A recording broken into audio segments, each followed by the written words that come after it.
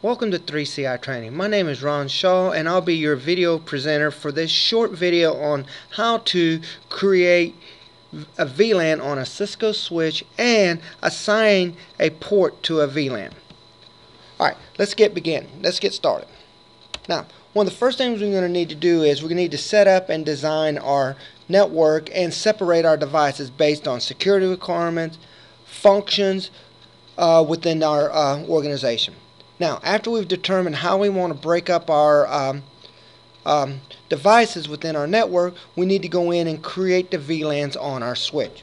Now, in order to do that, we'll need to go to our switch, which I've already got a hyper-terminal session running, and from here we'll go in the configuration mode. Now, there's going to be actually 3 ways that I can create a VLAN, and I'll show you each of the 3 ways that I can configure a VLAN on a Cisco device.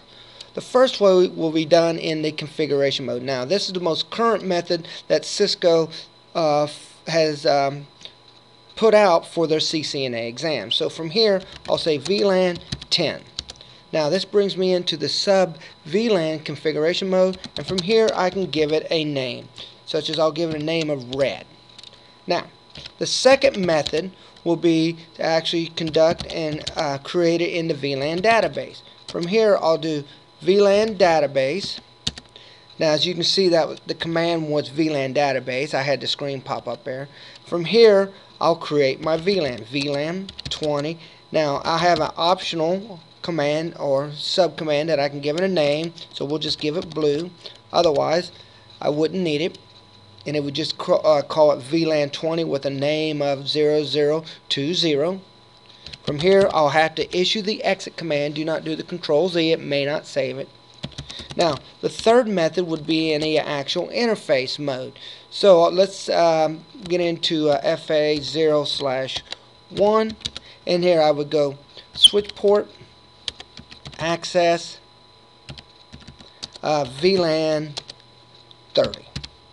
And from here, it says it does not exist and it's creating it.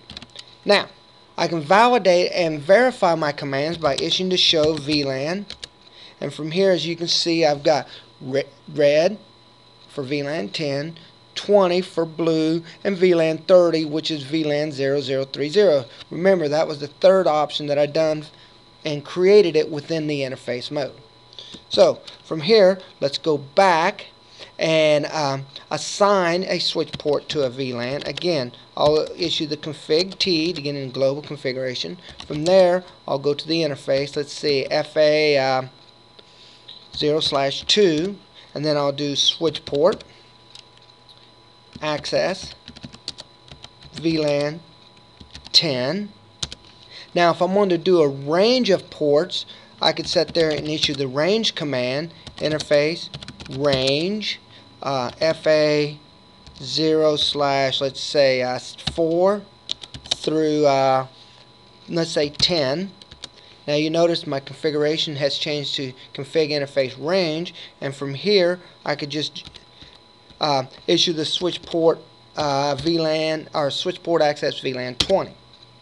Now again, I could validate this configuration by issuing the show VLAN, and from there, as you can see, Fast Ethernet 02 is in VLAN 10. My 4 through 10 is in the blue VLAN, and of course, again, my FA01 is in VLAN 30.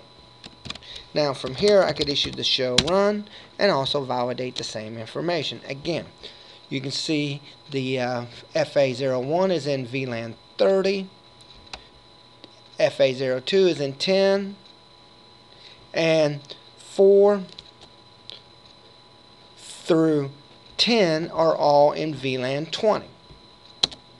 Now that I've validated this information, I could go in here and write the information to the NVRAM and finalize my settings. Now, thank you for visiting 3CI Training and viewing this short video on how to create a VLAN and assign a switch port to a VLAN. Thank you and have a great day.